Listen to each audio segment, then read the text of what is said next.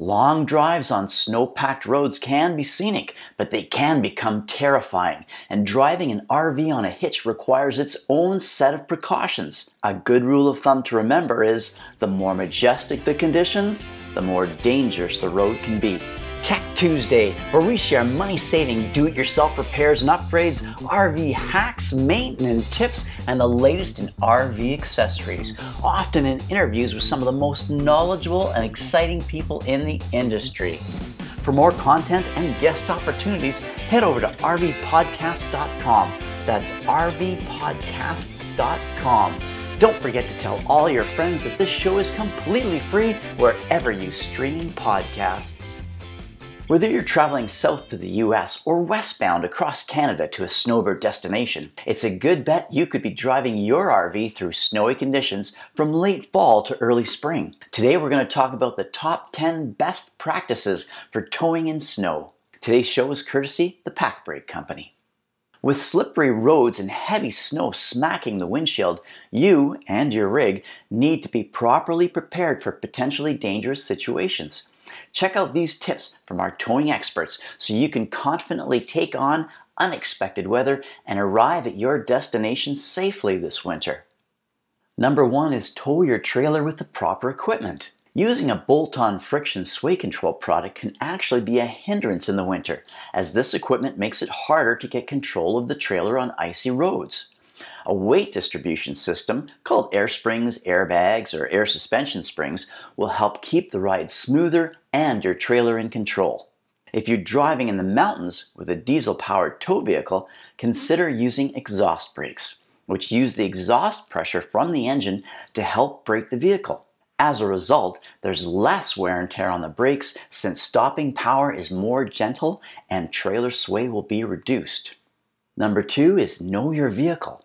Towing a new trailer and tow vehicle in ideal conditions can be difficult enough while you get used to it. If you're taking a new trailer or truck out in the winter, be sure to do some test runs on less populated roads to learn how it runs and operates in bad weather. Number 3, maintain your truck and trailer. Maintenance goes a long way when it comes to traveling safely any time of the year, but it's especially important in the winter. Before leaving, double check that the suspension, tires, and brakes on the truck and trailer are working properly. Check that all the essential fluids for the truck are replenished and that the towing equipment is performing flawlessly. Some of these top 10 items are common sense, but it's worth going over them. Number 4 is keep extra gear in the truck. If you were to have an accident in a remote area and severely damage or even lose your trailer, you need to have cold weather essentials to survive while waiting for help to arrive. Always have extra blankets, a first aid kit, food, water, matches, a tinder kit, and tarp at the very minimum stored in your truck. It doesn't really matter whether you're traveling in wintry regions for a few hours or a few days. It's always best to be prepared for an accident or the unexpected by having the essential items in your tow vehicle, as suggested by Transport Canada. These include a small shovel with a long handle, sand and traction mats, warning lights, reflective safety triangles or road flares, extra socks, gloves, and footwear, emergency food pack, and water bottles. Now, we got one tip from one of our Arctic rally drivers, and what he says he does is for an emergency food pack, he packs dog food. That might sound crazy, but according to him, if you pack snack bars and you get a little hungry on the road in regular conditions, you'll probably dip into your emergency food pack. On the other hand, you won't eat dog food unless it really is an emergency. You should also have booster cables, a fire extinguisher, extra windshield washer fluid, fuel line antifreeze, and extra fuses. Lock deicer and a small toolkit are also considered essential. It's also important to remember that some provinces, most notably British Columbia, have certain highway traffic regulations to follow when traveling in mountainous, snowy regions. According to the BC Ministry of Transportation, the primary vehicle, your tow vehicle, that is towing a travel trailer or fifth wheel should be equipped with tires that have the 3-peak mountain snowflake rating or an M+S rating. Now, the 3-peak mountain snowflake rating is far above the M+S rating, so definitely look for those types of tires when you're getting ready for winter travel. The ministry states that chains should also be on board for the trailer tires to prevent slippage on banked curves.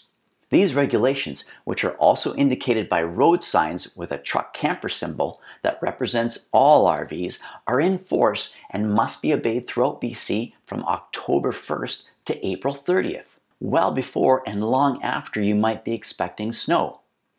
On highways that don't lead through mountain passes, but still require designated tires and chains, the regulations end March 31st.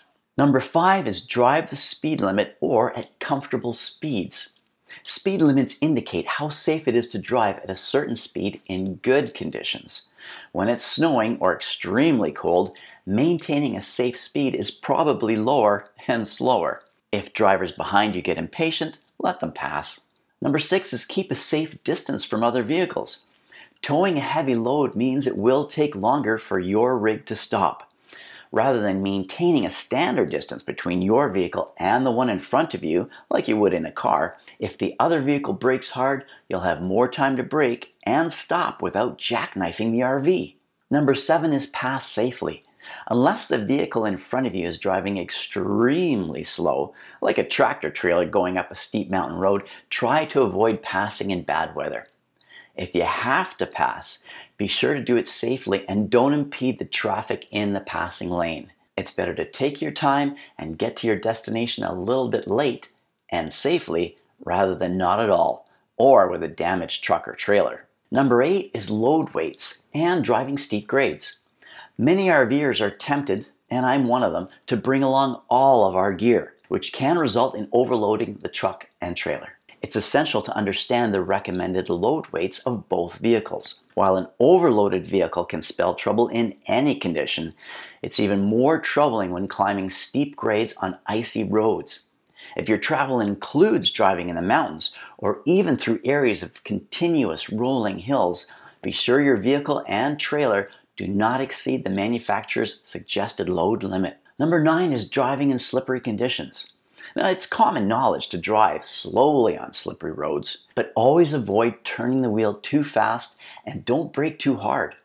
When driving up hills in slippery conditions, the last thing you want to do is stop. Having the right momentum is always required, and driving too fast can cause you to spin out. If you don't think the vehicle in front of you is going to make it up that hill, wait until they do before you start to go.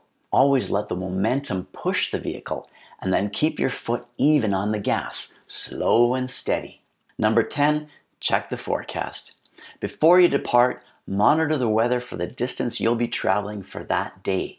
If conditions look bad, delay your day's plans until the weather clears. You'll be glad you did.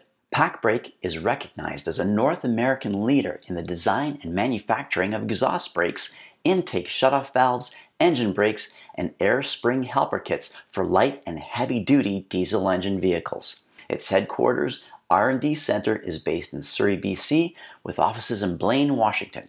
For more details about its products and services, visit pacbrake.com.